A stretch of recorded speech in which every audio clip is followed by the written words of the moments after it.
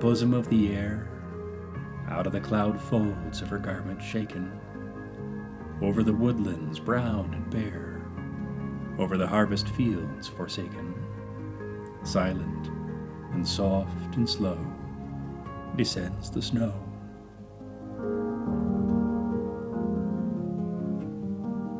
Even as our cloudy fancies take suddenly shape in some divine expression, even as the troubled heart doth make, in the white continent's confession, the troubled sky reveals the grief it feels.